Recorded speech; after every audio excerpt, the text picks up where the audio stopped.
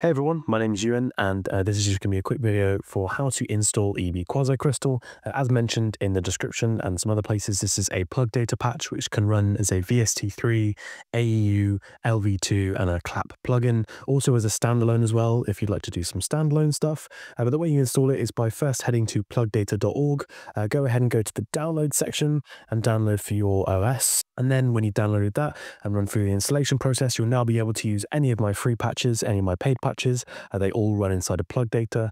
And then when you've done that, head to your favorite DAW of choice. So let's go to Ableton and then go to Settings, Plugins, rescan your plugins, then search for Plugdata.